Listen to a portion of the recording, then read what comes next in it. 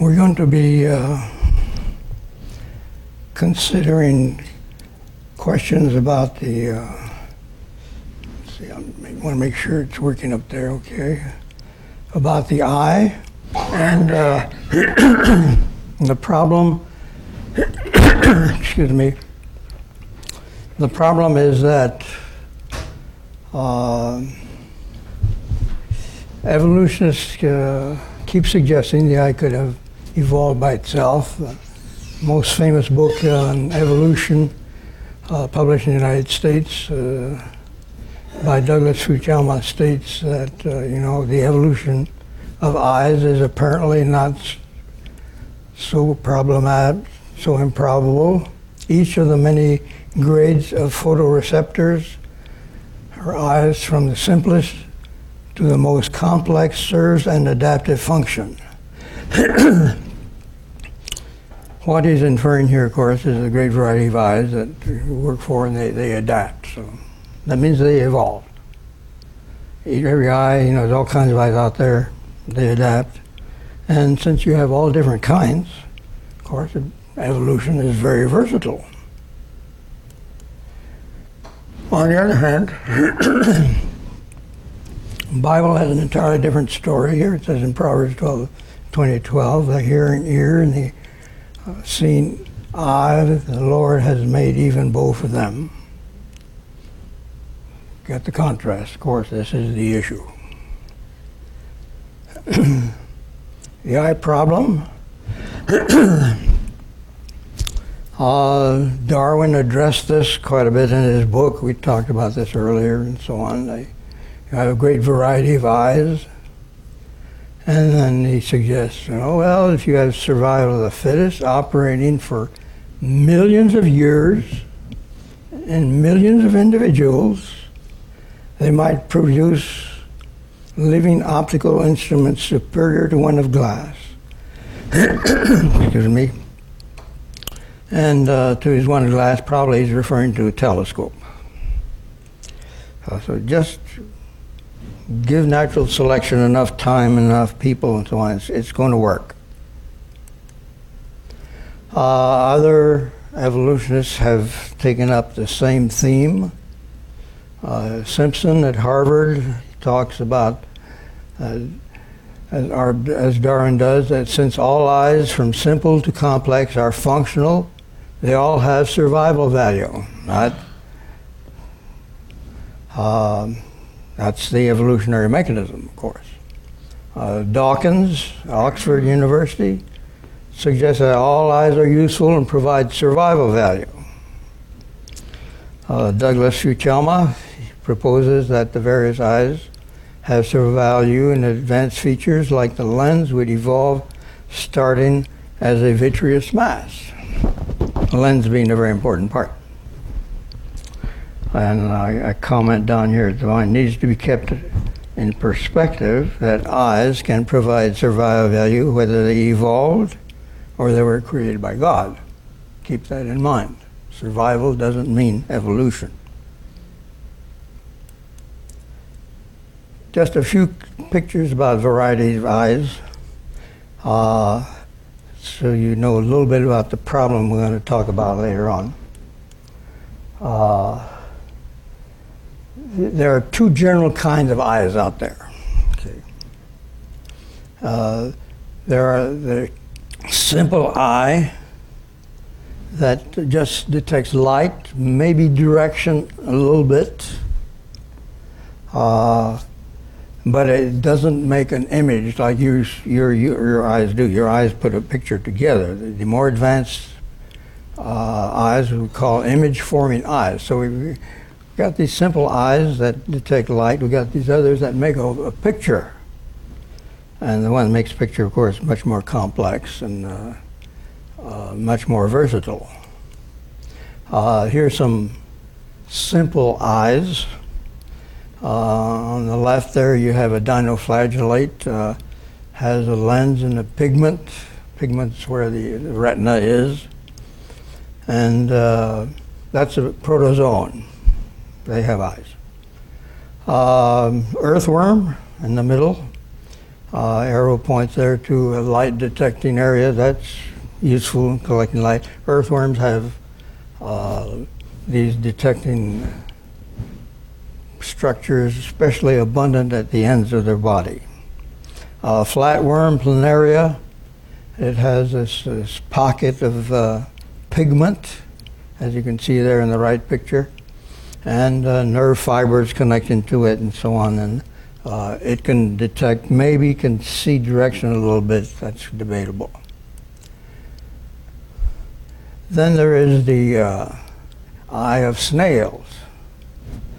And these have been important in the discussion by evolutionists, because you have a great variety of different kinds of eyes in snails. On the left you have there a little pocket. In the middle you have a more complex one. At the right you have one which seems to have a lens in it. And it's debated whether snails can pick up direction or not, but not pictures. It is not an image-forming eye, as far as we can tell, as far as snails are concerned. Then we get to the image-forming eyes, and there we find 4 different systems as we look at the various animals. There are more than that, but these are 4 main ones. And these are, one, the compound eye, which is so common in insects, the simple camera eye, which is your eye, and then we have the pinhole eye, which is just a hole going into a cavity, and the scanning eye.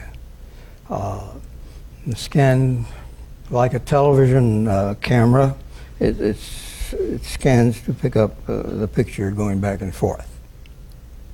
So those are 4 basic types. Before illustrating them, let me point out a couple of things. In order to make a picture, you have to have precise focusing. And here in this picture, the light comes in from the left here and goes, it comes in from the right and goes, let's see, make sure I get it where you see it up there, goes to your left. And you have a lens, that whitish structure there, and that lens has to focus the various rays onto the retina, which is at the right, that brownish structure at the right. Now, the yellow lines, you follow them, they do not focus on the lens. And when they get to the lens, they are way out of focus. You have a very fuzzy picture. Focusing is extremely important in getting a sharp picture. The red lines, you can see them cross right on that retina, right at this point right here. And of course, there you'll get a sharp image. As long as the light rays are focusing on that point, you'll get a sharp image. But if the blue lines, they go beyond the retina, and it depends on the shape of your lens over here as to where those will cross. Way beyond here, but where it crosses the retina, it's very fuzzy. Hence the importance of focusing here. Fish eye has a different kind of lens than you have. You have an elliptical shape eye. Fish eye is spherical. And how could that focus? This is a trick that is worthy of high respect. It has a gradational index of refraction in the lens that varies, and it's said to be higher in the center of the lens, and so on. And hence a spherical lens is able to focus the light all in one spot, as you can see at the red arrow there. So fish have this, other organisms have it also. Just a fish to show you. When fish move their eyes around, they have muscles that move the eyes. They have fairly sophisticated eyes and can see quite well. Getting to the four basic types that we were talking about. Compound eye, the most common eye found in insects, is very complicated structure made by a whole bunch of little tubes they call ommatidia. Here's one ommatidium right here, which would be this part right here. Here, and it goes on down here to here, and hooks onto a nerve and so on. And then you have all these different ommatidia there. A dragonfly, has these great big eyes on its head. It'll have 30,000 of these ommatidia, each one pointing in a slightly different direction. And the light coming in through that ommatidium put together to make an image. So this is the compound eye. You can understand why it's called compound, because it's so complicated. Then we come to the camera eye, or the simple eye, or our eye, to speak. It has a lens right here for the focusing, and the light focuses on the retina along here, and it focuses especially in the fovea, and you've got 30,000 little cells there in the fovea that put together the picture that you're seeing on the screen right now. You're using your fovea to see that. And your lens changes shape for focusing close by or distances. A fish doesn't change the shape of its lens, it just moves the lens back and forth. And when it wants to see close things, it moves this ball forward and so on. So focusing is very important in order to get a sharp picture. And then we got the pinhole eye, chambered nautilus.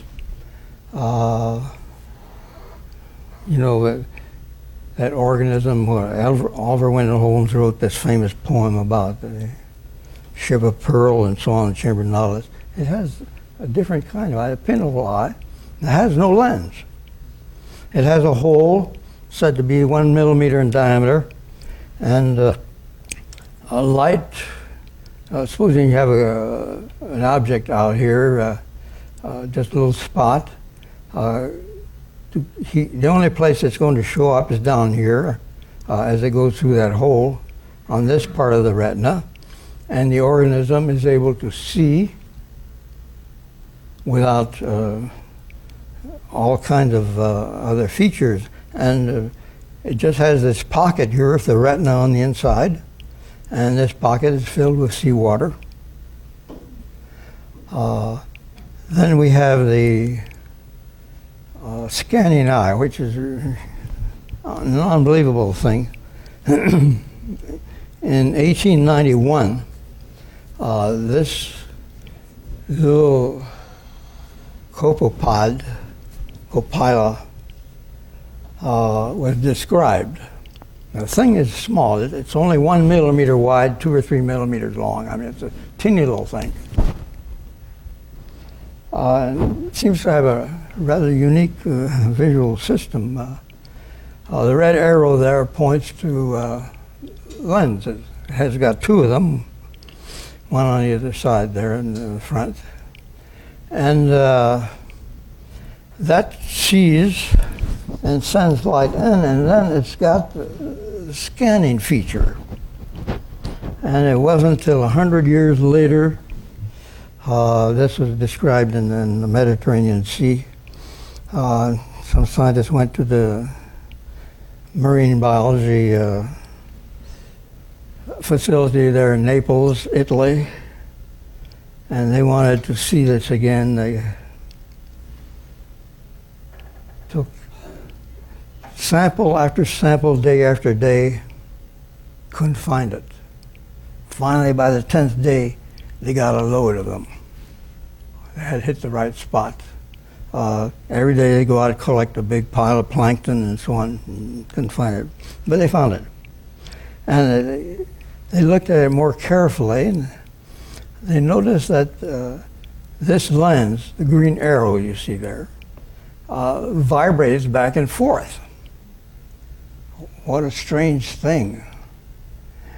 Well, and it's the focal distance of this lens is right to this point here.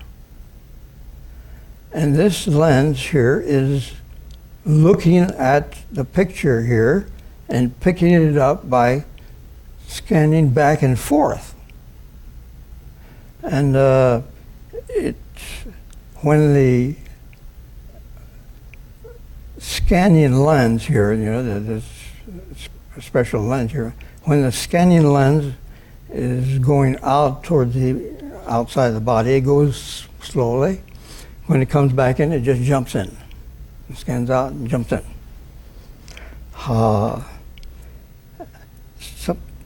Sometimes it'll take two seconds actually to do it, and sometimes they'll do it 5 times per second and so on. Just before it's going to take off, it scans off very fast and so on. And it's just using this system to see. There are muscles there, of course, so you have to have nerves attached to it and so on, but it's an entirely novel system of seeing, the scanning eye. It's been reported in some mollusks, possibly maybe scanning also some other copepods. Seem to have this and so on, but Copila has been studied a little more carefully. Very interesting type of eye. Well, so you have these 4 optical systems, and each kind is different. They're so different that evolutionists, some of them recognize, hey, this could not be a series, as Darwin had talked, from simple to complex, and the other folks were talking about the survival value of all these. This could not be the case. That they had to evolve independently. I mean, look at that scanning eye system, you know, it's so different. You could not evolve one from the other. You'd have to start from scratch. And this idea prevailed, and we'll get to it in just a minute. But I just want to mention three problems a variety of eyes pose for evolution in terms of the distribution through the animal kingdom. There are there we find advanced eyes in simple organisms and simple eyes in advanced organisms. Not what you'd expect from evolution, gradual evolution. More advanced, the more complex your eyes should get. B, evolutionary isomers have similar eyes. And C, organisms that are really closely related sometimes have very different eyes. So it doesn't fit the evolutionary pattern. Okay, an example of finding advanced eyes in simple organisms, simple eyes in advanced organisms. This is a fascinating organism right here. On the left side there you see the head of a worm. These only things around 5 to 10 millimeters long. I mean, 1 centimeter long and so on. A millimeter wide. Here's this little worm. It's a marine, found many places on the earth and the oceans. But look at its head. It's got eyes right here that have a lens. Here's this teeny little 1 millimeter worm that is, these eyes have muscles on them. The eyes move around. He's looking at stuff. And when you look at a cross section of the eye, as you see on the right side here, he's got a spherical lens. But he has a cell secreting region right here that produces more material here to make sure that lens is in the right place by adding more distal vitreous fluid here to this. So it has a focusing mechanism, not for quick change, but at least to keep the eye working sharply. So here's this teeny little worm out there with these eyes and so on. That's a rather simple organism. And then you get to another organism, and this is the Amphioxus. Just a little stick, maybe about 10 centimeters long. Lives on the surface, sticking out of the sand and beaches, especially in the eastern part of the globe, the Far East, I should say. It does not have any eyes, but this is the classic ancestor for the chordates. It's a member of the phylum Chordata, which is the most advanced phylum we have. And it doesn't have an eye. But it has, you look in the literature, they'll say, oh, it has eyes.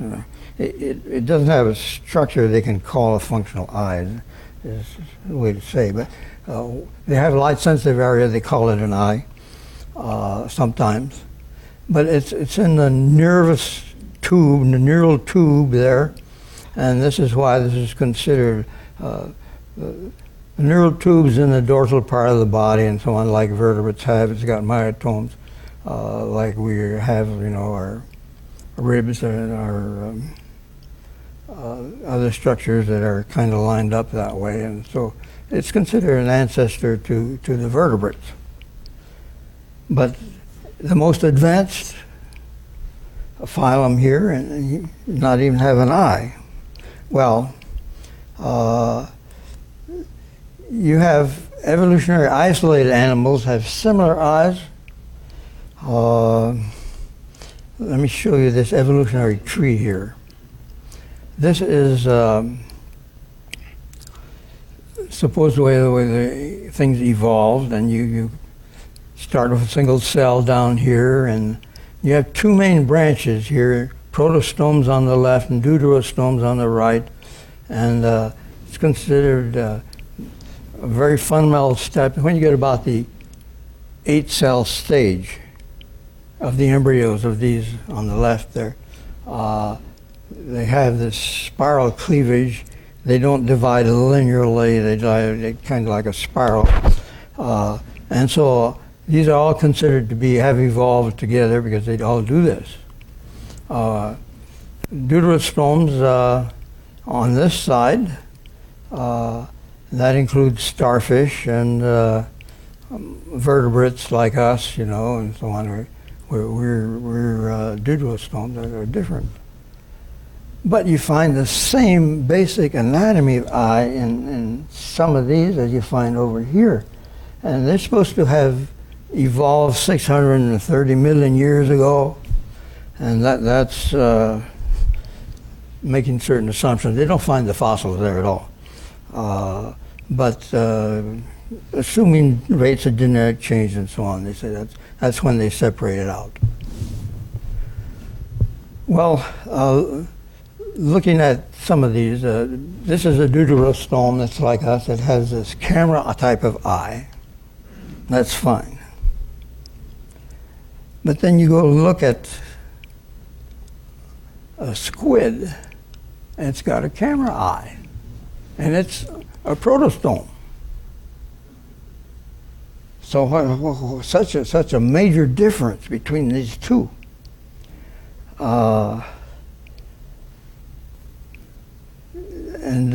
How come? Because they evolved so long ago when they were such very simple organisms and so on, they produced the same eye. Well, the evolutionists say, well, it's just coincidence, it's convergence. They just happen to evolve together the same way, at least we should say. This is the eye of a squid. Incidentally, the largest eye we know of is the eye of a squid. one of these eyes that washed up on the shores of New Zealand is 40 centimeters in diameter, if you can imagine an eye that size. Has 1 billion light-sensitive cells. I mean, this is a huge eye, bigger than a basketball. And this is a cross-section of what it looks like. Cephalopod, not just squid. Octopus has the same kind of eye, and cuttlefish also, and so on. But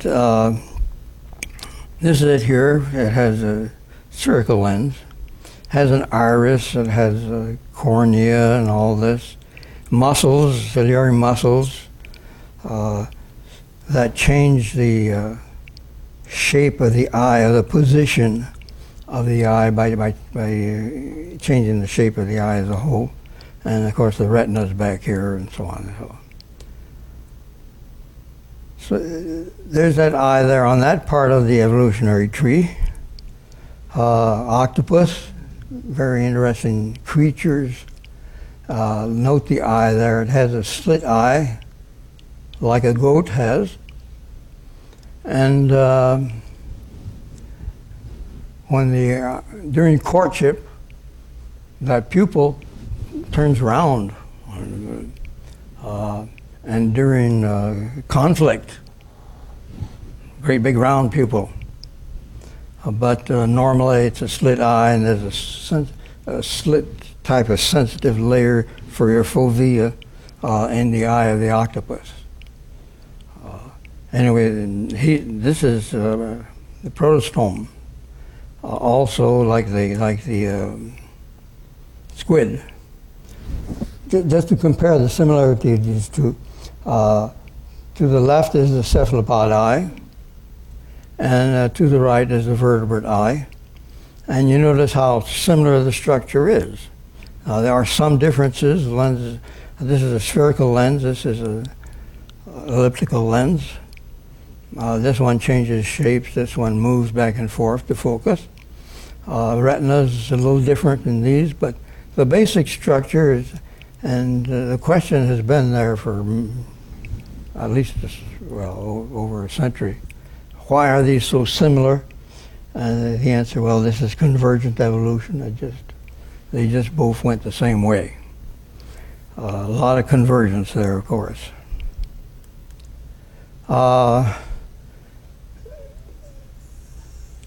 Then we have organisms that are closely related, sometimes have very different eyes. I just want to check here a second and see.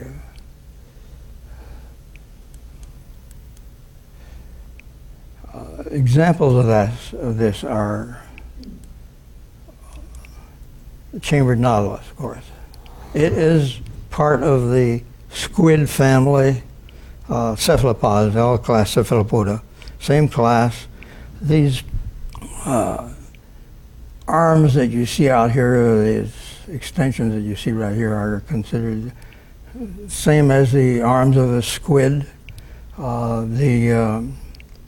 or the arms of an octopus, and so on. But it has that simple eye I was telling you about, the pinhole eye. So here's a closely related type of organism. These are all mollusca, members of the phylum Mollusca, and so on. And the eye of the chambered nautilus is just totally different from the eye of the squid or the octopus. Nevertheless, they work.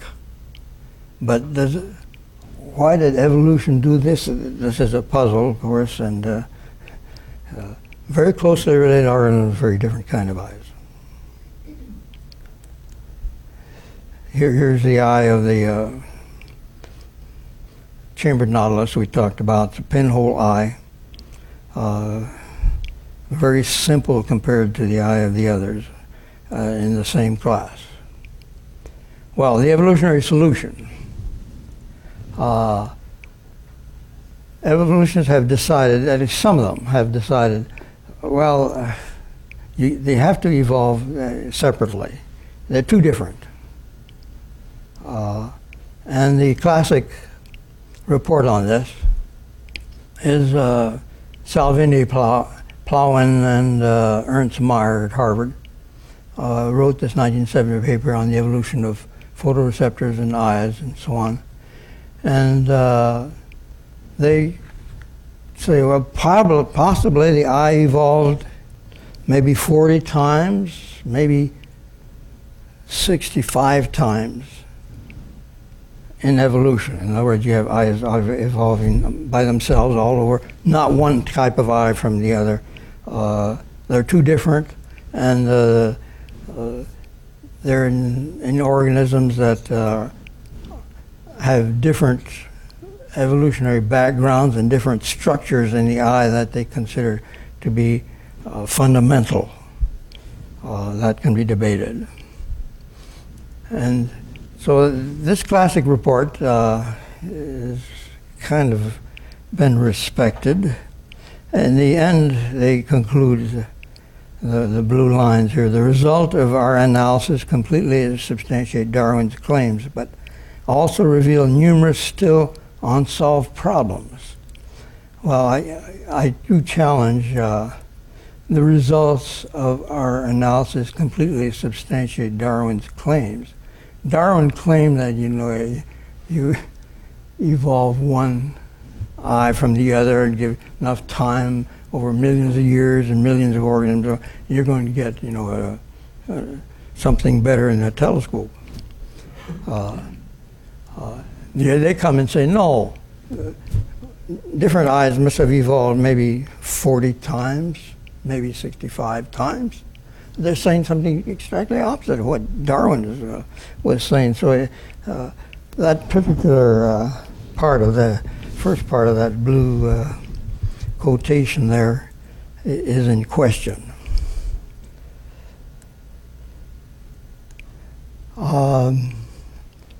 Then we have evolution's incomplete eye, and this is gets into the more recent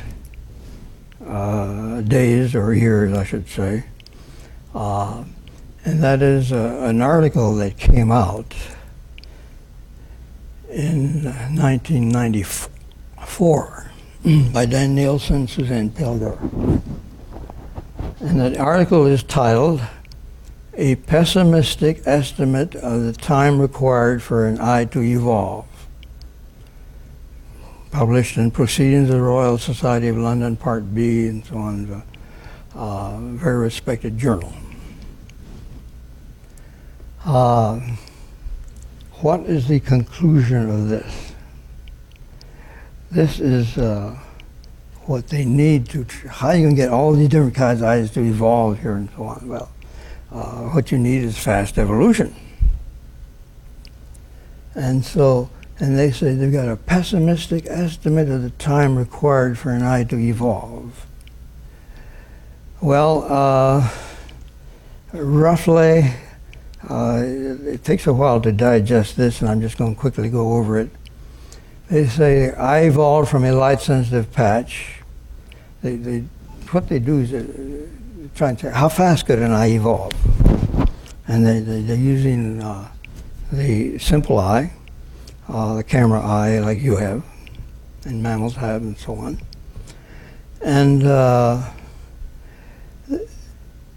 they say eye evolved from a light-sensitive patch, and the accumulated 1% increases equivalence to a linear increase of 80 million times.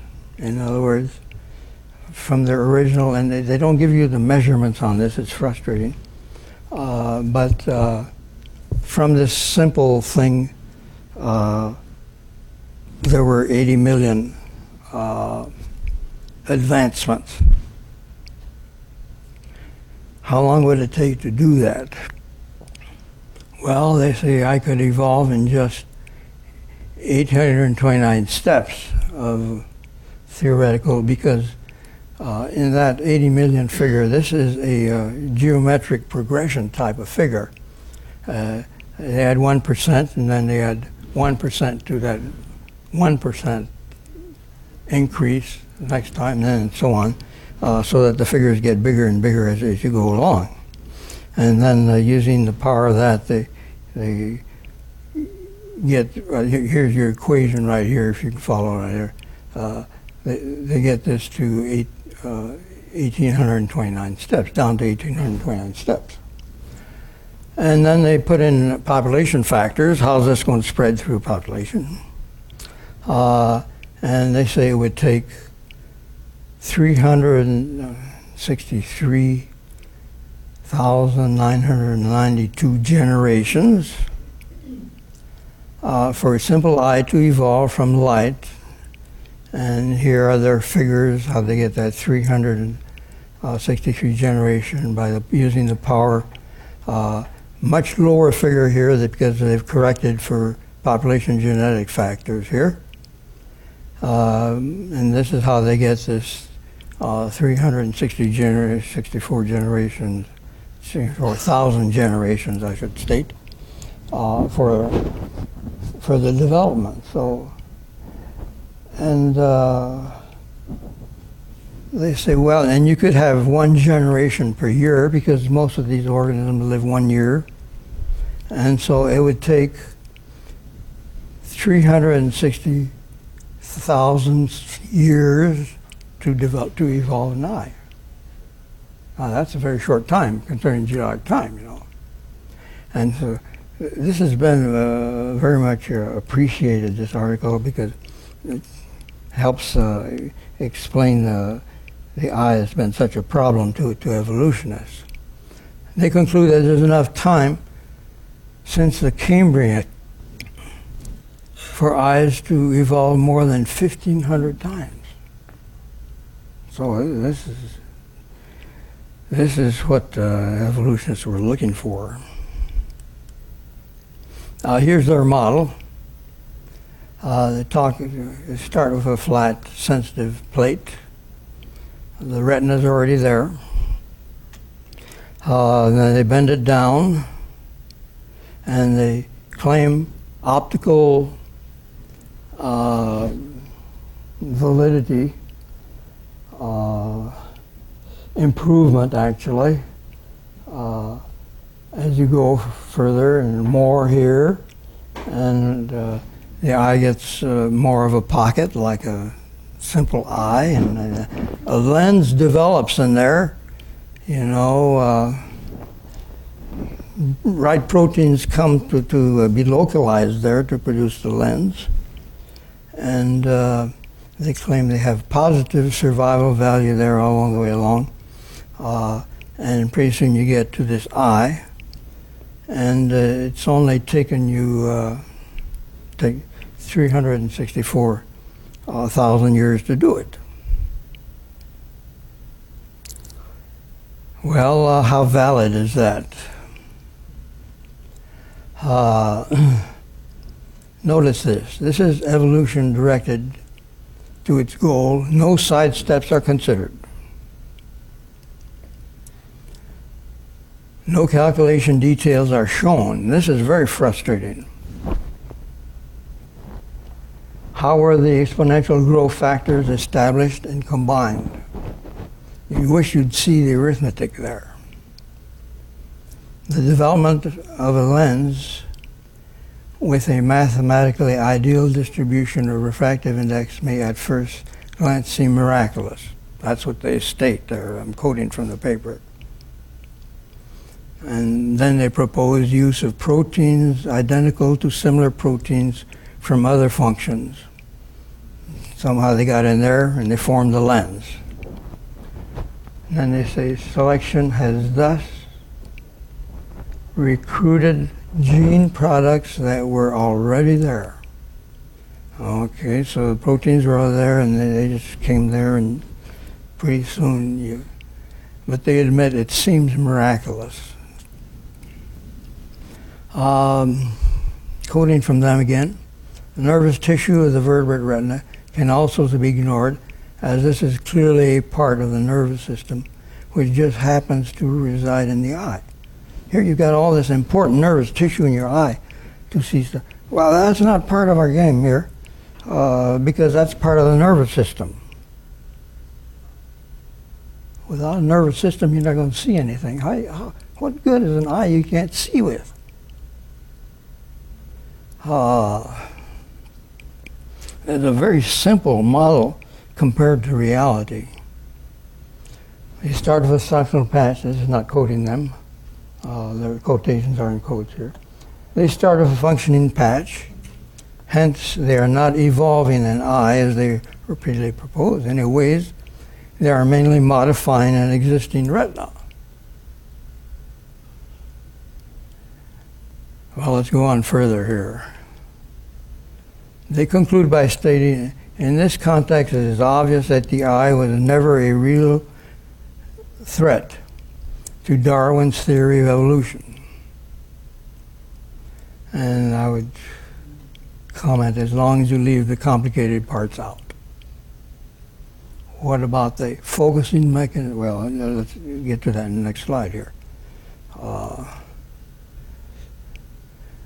Their proposed model cannot be taken seriously because many parts they are not considered. And the missing parts here, the retina, the most complicated part of the eye is left out. The brain part to interpret what the eye sees. What good's an eye if you don't have a brain to interpret what's being seen? That is not considered. Nerve connections between the eye and the brain, that is not considered. You got to have a brain that works. You got to connect to that eye in a very functional way. A functional gradational lens. They make a vague suggestion, and as I've gone over that, just the right protein molecules assemble themselves there, and pretty soon you have this gradational type of eye that could focus. Lens focusing mechanism, they don't talk about that. Pupil size, they talk about the pupil, but pupil size adjusting mechanism, they don't talk about that. Their eye, in embryology, the eyes of vertebrates, for instance, develop from the nervous system. They don't develop from something at the surface. And these are two basic different kinds of tissues, ectoderm, mesoderm. And you have to have a complete different embryological system to switch from that one part of their model to what we commonly find in vertebrates, where the eye develops not from the skin structure, but it develops from the nervous system. And then the muscles that move the eye, octopus has 6 muscles. We showed you that little worm has 3, and you have 6 muscles moving your eye, each eye. So it's a rather incomplete evaluation, but evolutionists has been such a problem for them. As soon as this came out, here are some of the statements that came out in the literature. Richard Dawkins, Oxford University, 1994, same year the paper came out. The results were swift and decisive, and time required for the development of the eye is a geological blink. Daniel Osorio at Sussex University talked about Darwin's shutter stilled. This is the article title, Darwin's, and he points out here in the white figures here, the eye has been such a problem for evolution that it's sometimes referred to as a Darwin's shutter. Well, it's been stilled by this article. No more problem, folks. Internet, the eye has turned out to be the best proof of evolution. This is interesting.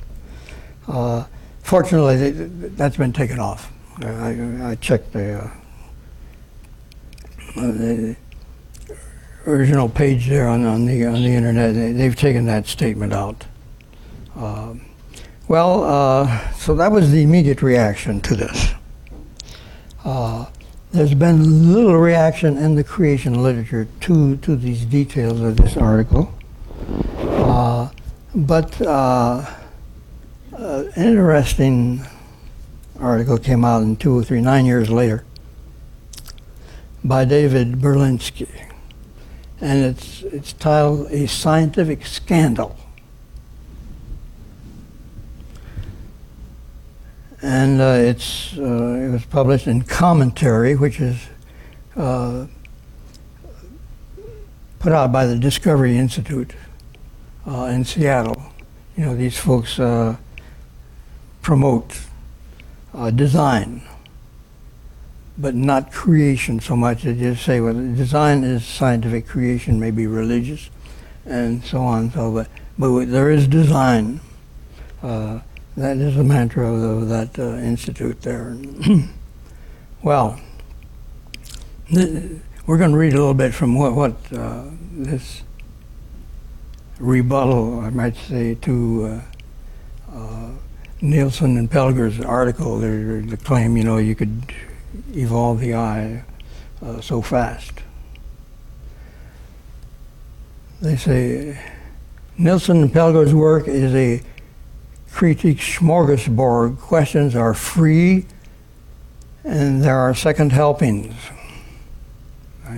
He's really hit him. This man has somewhat of a sense of humor. Numbers make an appearance in each of their group graphs. The result is his claim of certain elaborate calculations, but no details are given either in the paper or in its bibliography. The calculations to which they allude remain out of sight, if not out of mind. What is their justification for the remarkably strong assertion that morphological transformations purchase an optimal amount of visual acuity at each step? They claim every step is better, or you're not going to have survival value, of course. No population figures are given. There are no quantitative estimates of any relevant parameter. Why is selection pressure held constant over the course of 300,000 years or so, when plainly the advantage to an organism of increasing light sensitivity change at every step of the adaptive slope?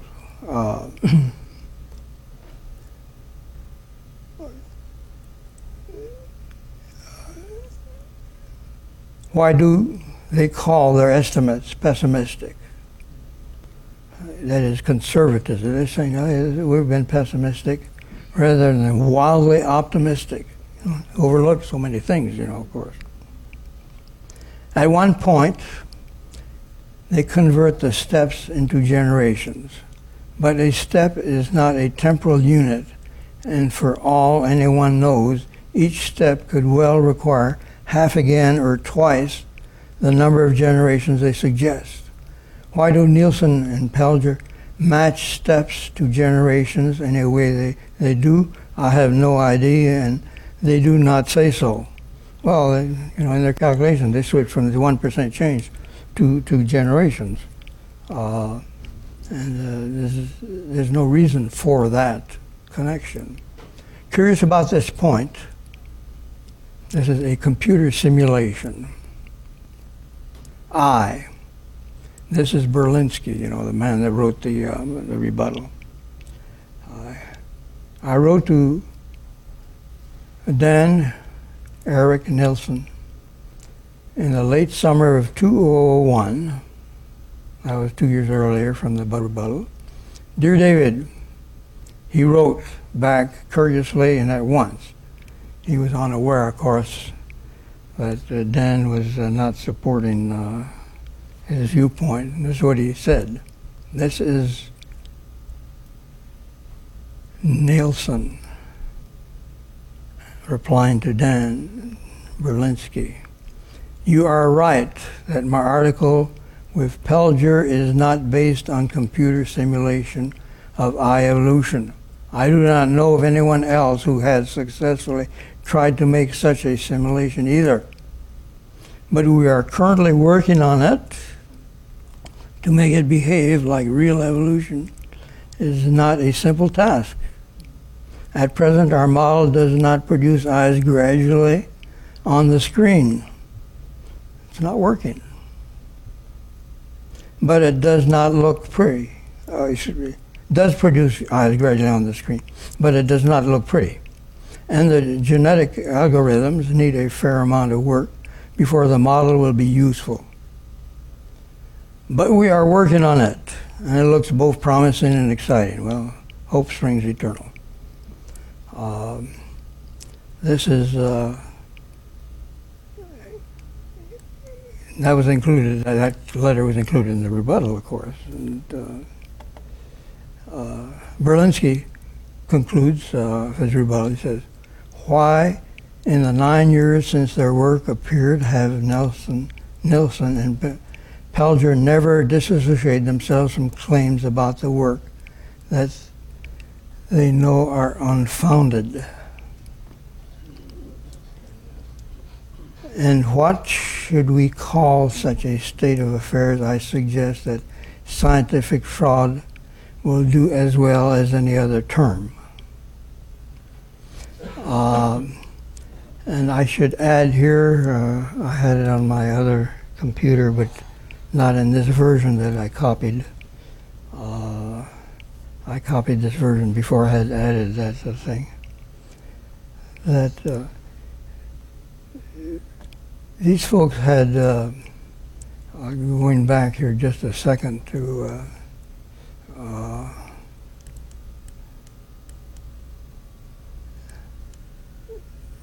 Dawkins here, you know. He said here it is swift and decisive. And Dawkins then, in his book, Rivers of Eden, in 2005, I think it was published 2005, he talks about how the computer, on the computer, the things worked out beautifully, and things were swift and decisive. And Berlinski points that out and so on, and that's why he says, and what should we call such a state of affairs? I suggest that scientific fraud will do as well as any other term. Well, Nielsen, rebuttal to the rebuttal. Published in the same journal. He says, I appreciate the opportunity to respond to David Berlinski's essay on the 1994 paper authored with Suzanne Pelger called A Pessimistic Estimate of the Time Required for an Eye to Evolve. And that's a scientific scandal. So on April, so on. Because it gives them credibility, I generally do not debate pseudoscientists, but have decided to make an exception here. And here are some of his comments. Mr. Berlinski's next move is to list the important information he claims is missing in our paper. At regular intervals, he repeats the phrase, they do not say. But all the necessary information is there. I cannot reply individually to every point here, but 2 examples will do. Mr. Berlinski claims that there is no unit of morphological change and that we do not explain how we arrive at a sum of 1,129 steps. Those were the 1% steps that we talked about earlier.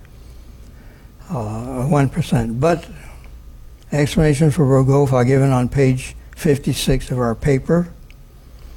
Well, it's true they discuss it on page 256, but this is a gray area in a way. They do discuss it, but the details are not there that you need to recalculate it. He further claims that we failed to explain how morphological change relates to improvements in visual acuity, although pages 54 through 56 together with the graphs and legends in figures 1 and 3, deal with exactly that and in great detail. Well, they certainly deal with that, not in great detail. That is, you're left wanting in that article as to what really is going on in that respect. For the rest of the essay, Mr. Berlinski focuses on the issue of whether he believes that he has detected logical flaws. He is not right in a single case, and instead reveals an insufficient background in visual optics, simple theory, sampling theory, basic evolutionary theory, and more. He's not saying to have read a whole bunch of different references. Without such knowledge, it would be hard to grasp the details of our paper. But it is standard scientific practice not to repeat lengthy reasoning where a short reference can be given. In other words, he doesn't know what he's talking about.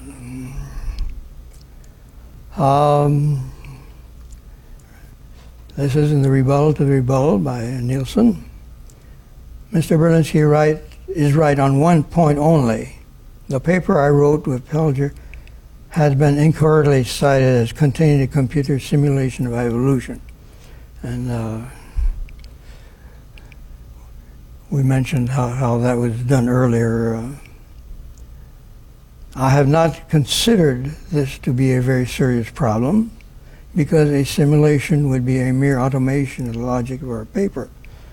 They admitted that it didn't work. Notice he admitted that it didn't work. A complete simulation is thus of more scientific interest, although it would be useful from an educational point of view. Well, it would, but it also helped convince some of us that the system works. He goes on to say here, he's getting back to Dawkins, who said, hey, they did this on the computer, and results were, definitive, and very fast, and so on. Our paper remains scientifically sound and has not been challenged in a peer-reviewed scientific journal. I do not intend to take any further part in a meaningless debate with David Berlinski, Lund University, Lund, Sweden. Okay. Well, so now Berlinski comes out of a rebuttal to the rebuttal to the rebuttal. In commentary, the journal commentary, and this is the rebuttal to the rebuttal to the rebuttal. It says, in quotes, a scientific scandal. I observed that Dan Nielsen and Suzanne Pelger's paper, quote, a pessimistic estimate of the time required for an eye to evolve in an eye was a critic smorgasbord. There are so many things wrong with it that even the finicest of eaters could leave the table well satisfied and ready for a round of Alka-Seltzer. But in itself, there is nothing here that suggests a scandal. Dan Nielsen is a distinguished scientist and witnessed his discovery, and so he gives a whole bunch of scientific papers that Nielsen has written, and so on. And down at the end here it says, together, Susan President, he has simply written a silly paper, in spite of all the fact that he has these good papers, but this one is silly. It happens, and in the literature of evolutionary biology, it happens very often. So going on here with the rebuttal to the rebuttal to the rebuttal, as I have many times remarked, I have no creationist agenda whatsoever, and beyond respecting the injunction to have a good time all the time, no religious principles either. Evolution, long evolution, it's all the same to me. I criticize their work not because its conclusions are unwelcome, but because they are absurd. Okay, so it goes on. This is, Berlinski's rebuttal to the rebuttal to the rebuttal. Writing about a compound I, Nielsen himself has remarked that it is only a small exaggeration to say that evolution seems to be fighting a desperate battle to improve a basically disastrous design. Okay.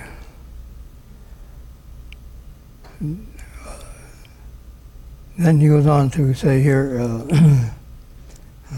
then he's optics and every compound I and so on. This reference is not so important. Whatever the desperate battle going on among the arthropods, there is no battle at all taking place among the vertebrates and cephalopods. Nielsen-Pelger's eye moves from triumph to triumph with serene and remarkable celerity. So he's criticizing the original article again. The main problem with the Nielsen-Pelger NP model is that although evolutionary path that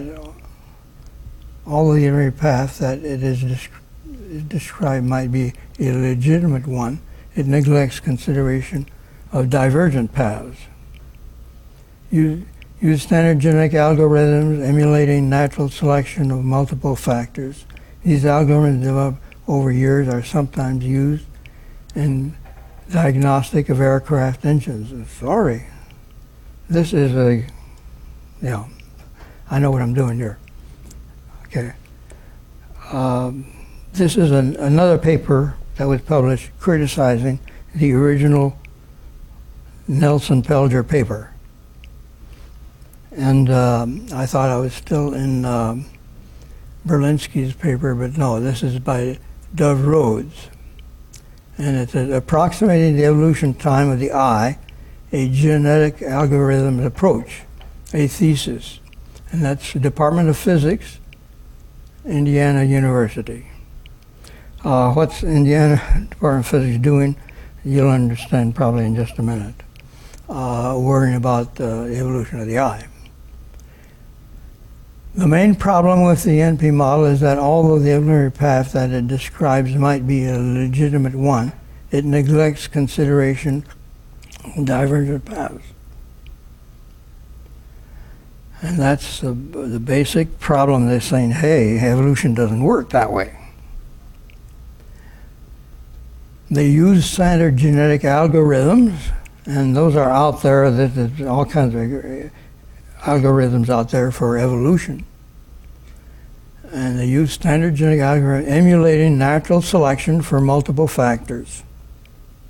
These algorithms developed over years are sometimes used in diagnostics of aircraft engines. In other words, these are basic principles that mathematically are used and can be used in physics studies as well as biological studies. In that thesis, he concludes that the Nielsen-Pelger model neglects to consider locally optimal evolutionary paths, tends to underestimate the evolution time by at least a factor of 5. See, they have not taken into consideration that evolution might not just produce a direct trajectory as they propose. They go one step to the other, every step is better, no side trips at all. And on that basis, they say, well, it could be 5 times as long, and probably more. Earlier they state, if our previous speculations have merit, an order of magnitude would ramp up the estimates to 18,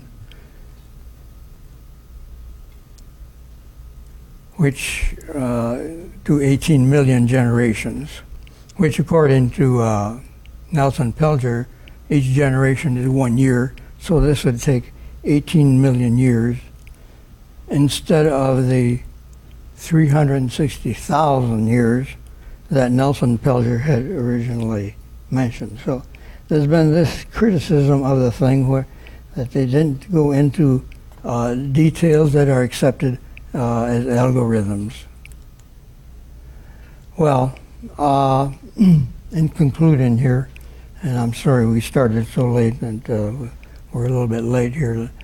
I'm going to skip number 7 here, and it's just an anatomical challenge to evolution, and just come to our conclusions of what we have discussed here.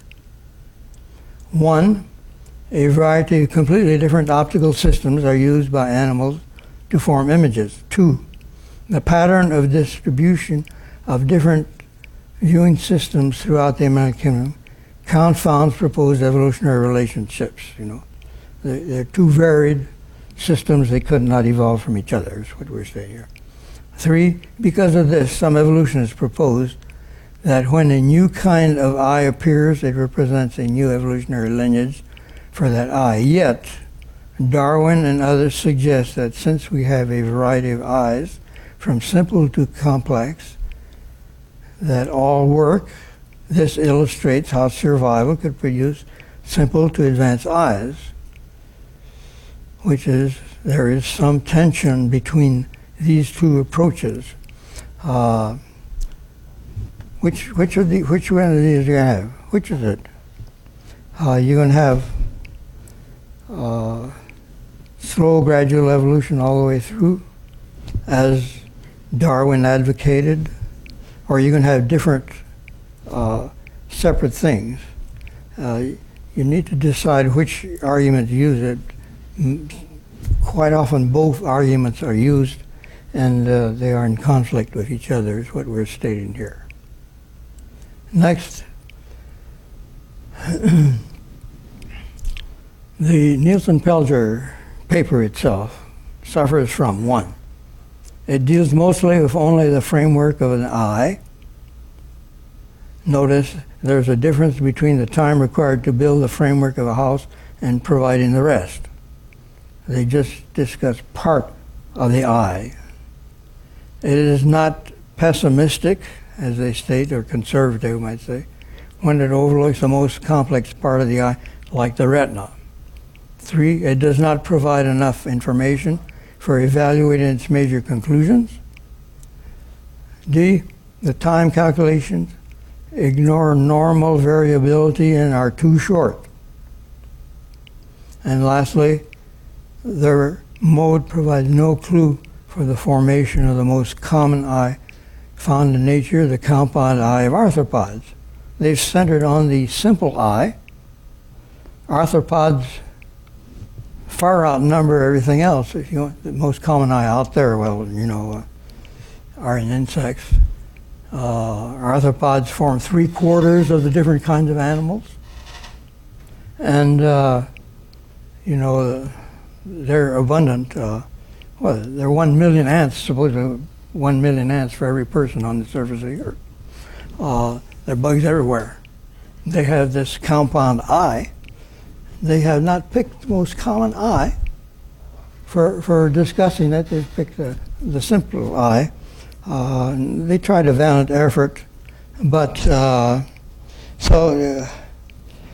this is where we are in the thing. Evolution are claiming victory. Others are saying, hey, that is not the case. The major problem with the evolution of the eye is generally ignored by evolutionists.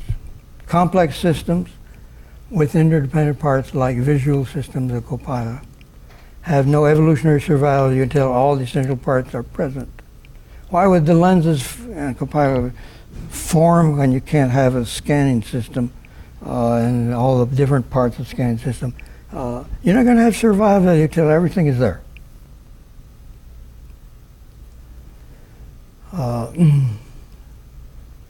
All essential parts system are present so as to be able to provide the needed survival. Until then, excess non-functioning parts are only cumbersome impediments. This is irreducible complexity problem. And I wish to emphasize this impediments here thing. Actually, the survival of the fittest system should get rid of all those extra parts that are useless.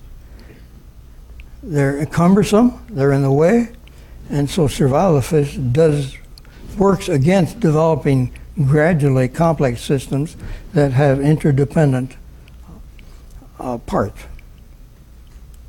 Well, in concluding, the hearing ear and the seeing eye, the Lord have made even both of them.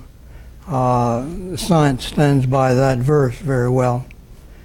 And I might say we can have confidence in the Bible and because of that. In conclusion, I would say, this is obviously been a battle, and it's a public relations battle to a certain extent. I don't approve of calling it scandal, for instance, and so on. We need to communicate with these folks who have different views than ours.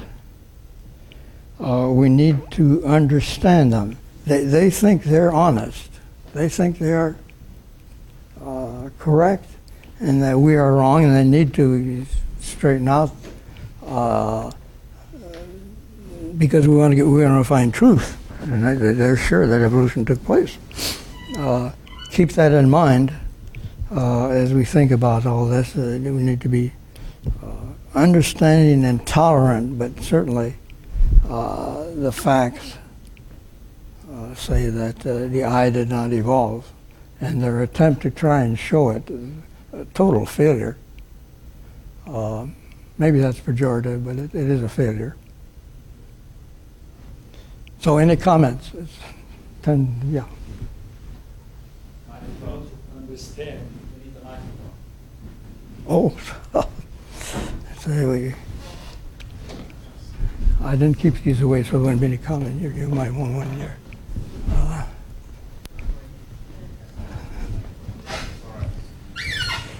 Yeah, sorry. Thank you. Yeah.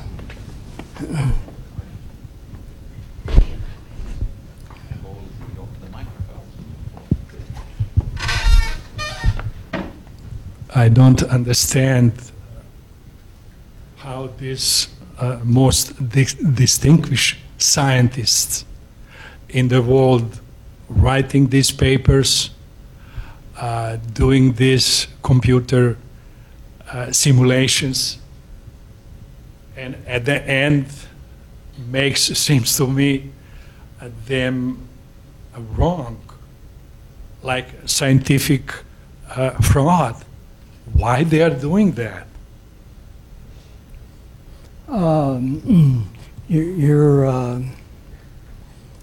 You're questioning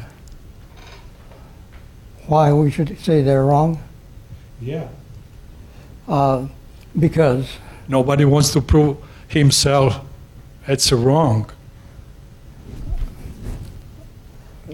I'm not sure I get in your question. Why don't they know that they're wrong when they're so far afield? Well, the mind takes the shape of the container you put it in, and they feel that evolution has taken place. They feel that creation is wrong, and they've got to show that evolution works. And they feel justified, they feel honest, and they do it. Even though there are problems, the ruling paradigm of evolution prevails. And scientists are not, we see the scientists as, here's the white coat, unbiased evaluator of data there, and so on. That's not the case. Science changes its views time to time, and you're wrong.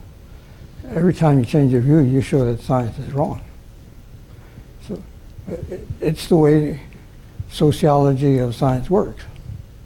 One idea is good for a while, another idea is good for a while, and if you take like the plate tectonics model, when in the 1960s and so on. I lived through all this. I was taking geology courses then. If you believed that the continents moved, you were laughed at. And in 5 years, if you didn't believe that they moved, you were laughed at.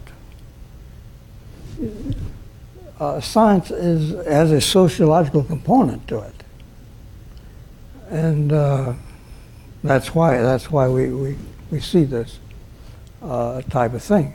The important thing is to stand by the facts.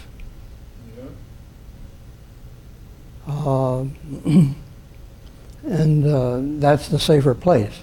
Interpretations, be cautious. I think, if I'm understanding correctly, I think that what's behind the question that was just asked is, why is it that the science feels that evolution must be right? Because it is as if they need evolution to be right, only right, and nothing but right. Because every other alternative is unacceptable. When we find ourselves in that kind of a situation where we have an a priori commitment to a particular position, regardless of the evidence, that makes it very difficult for us to then correct it in the face or in the presence of evidence that would call for such a correction. So then the question becomes is, how do we learn anything if we have a priori commitments to certain positions? That becomes a major challenge because it essentially undermines our ability to even learn. And that seems to me a major problem and a major violation of the very intention of science in the first place, whose sole purpose is to actually be able to learn something. Yeah, we could elaborate on this quite a while. Humanity has changed its modes of thinking. Reason was very popular in antiquity. Then we had the Middle Ages, where authoritarianism was the, you accepted the authorities. And then we had the Renaissance and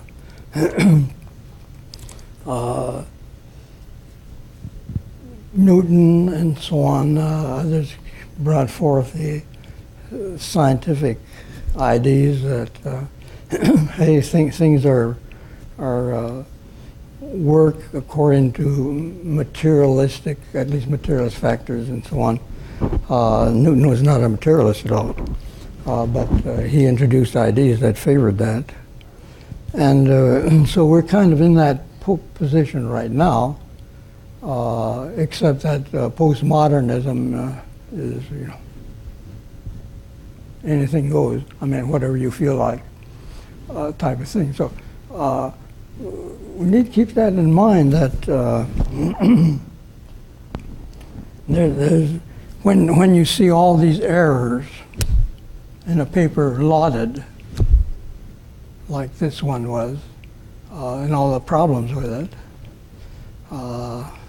it suggests, that objectivity is not complete. I think, you look at these details, there's got to be a designer. Why? Because design seems obvious there. If there's a designer, I'd expect he'd communicate with us. I think the Bible is the most logical communication from that designer as I look at various sacred writings of the world.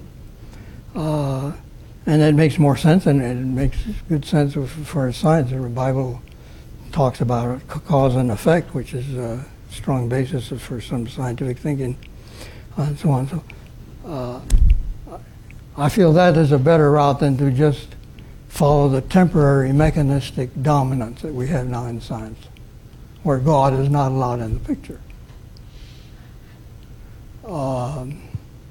It's a serious thing that science has enclosed itself in a box. Well, everything has to be mechanistic.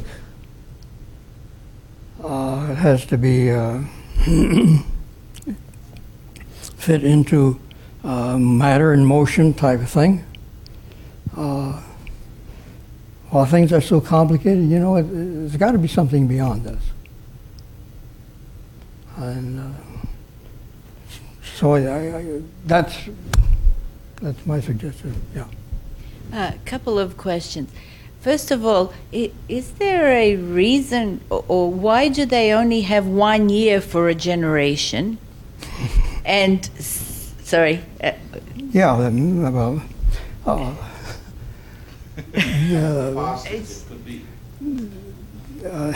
yeah, I can see that in a small... Berlinski asked that question, you know. Yeah.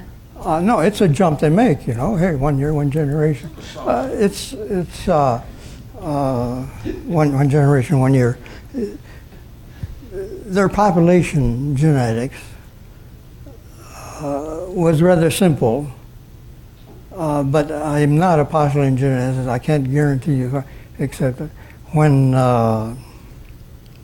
Rhodes came out and with the established things and said, hey, it's wrong. Obviously, they were too simplistic in their population genetics. So.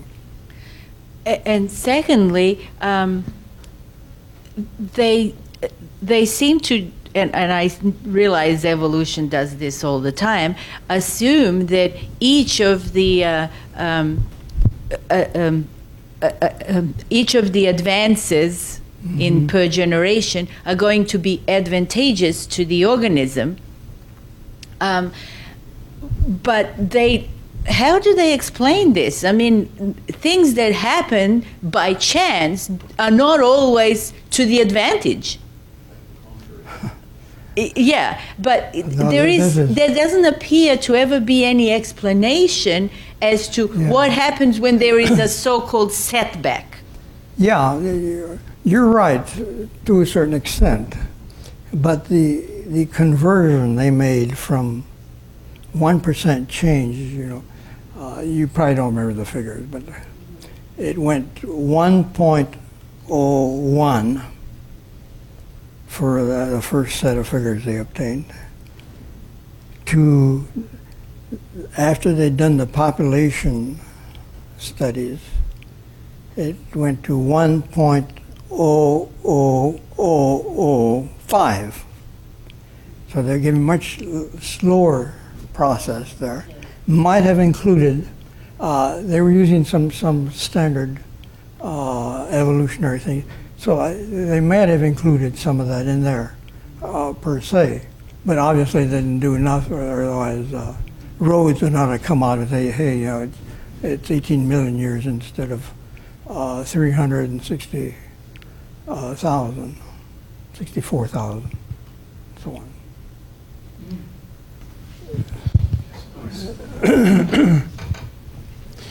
When there are evolutionary changes, shouldn't we see the intermediates? All these different variations should also have offsprings with the variations that would be extant. Yeah. And so, instead of distinct jumps. But I wanted to respond to Danilo's comment on the a priori. We, as creationists, very much have an a priori commitment, just like you accused of the other side. So, and I think, Dr. Roth, the reason scientists insist on materialistic explanation is because that is the only tool they have. They say that supernatural is outside their capacity to examine and understand, so they arbitrarily restrict their explanation of our world to materialistic mechanisms, which is within their ability to study in a lab. And folks, materialism works very well. Folks, it's science. I just love science. You know, it's cause and effect. You got all these mathematical quantities you can put in there, and so on and so forth. Right, and so don't limit reality to just what your use can handle. Your use of the word box is the correct one. It's all right that they restrict their examination to what they can actually do, but they at the same time exclude any possibility of something else than materialism. That's where they are mistaken. And take issues like the origin of life. You know, classical mentioned it's so impossible. The very point. You're forced out of materialism sooner or later, and then you go a little further. Why is there anything instead of nothing? Yeah. I mean, it breaks down. Our minds it's too simplistic. But we have to do the best we can, including science, folks.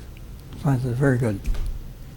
Yeah. To quote Sherlock Holmes from Arthur Conan Doyle, when you rule out all of the alternatives that you can, then what you're left with is probably the most likely answer.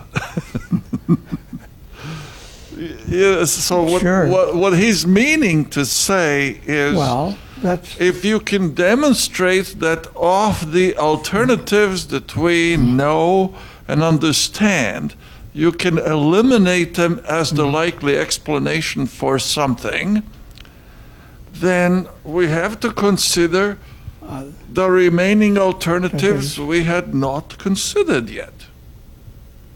that are more difficult to analyze. That would be more difficult to handle. Yes, we cannot put God in a test tube.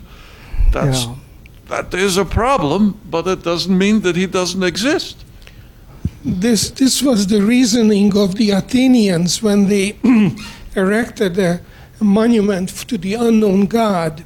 Athens was suffering of a terrible plague, and they sacrificed to every god they knew to stay the plague, and it didn't work. And so that's when the Conan Doyle principle came in. They decided there must be another god they didn't know, the unknown god, and so they better erect a monument for it and sacrifice to it. And Paul opened that door. Yes. Very good, very good. Well, thank you for staying by so long. Thank you so much. Sorry it was started so late.